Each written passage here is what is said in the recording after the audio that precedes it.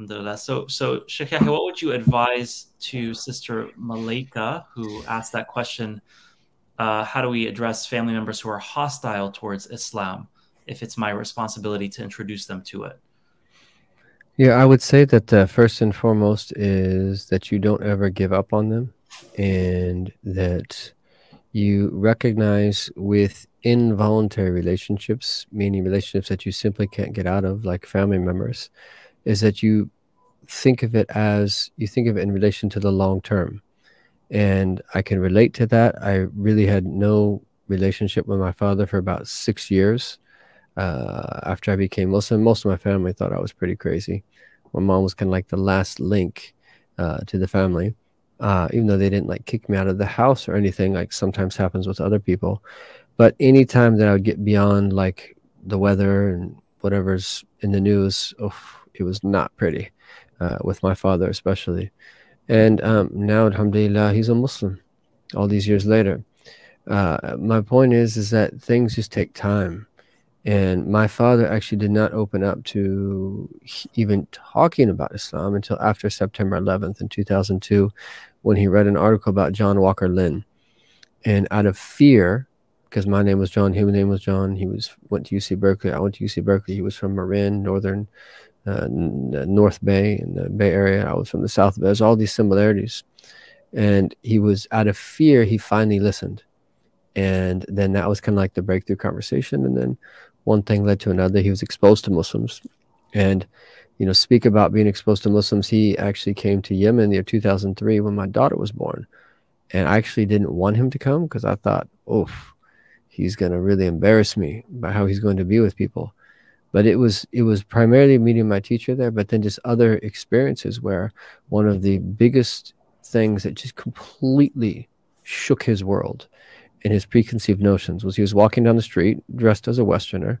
He knows almost no Arabic. And this Yemeni man comes out of his home and invites my father in.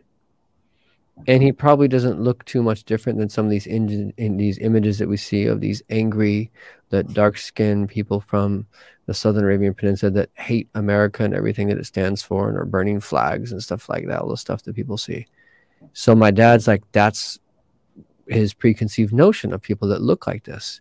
And here it is that this person invites him into his home, as like almost every Muslim world would in the Muslim world.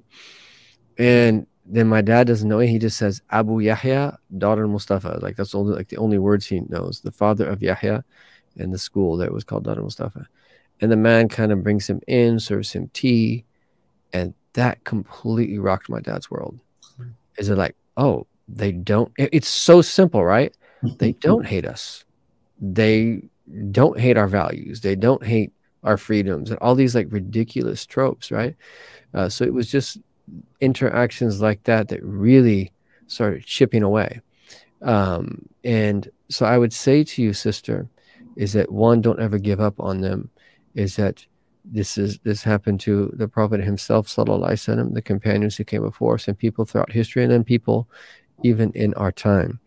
And especially family members, they oftentimes take a long time to come around. So what I would say is be diligent and be steadfast in being good to them, and just bear it. If they ever insult you or criticize you or speak ill of you, just remain silent, as hard as it is, and just be good to them.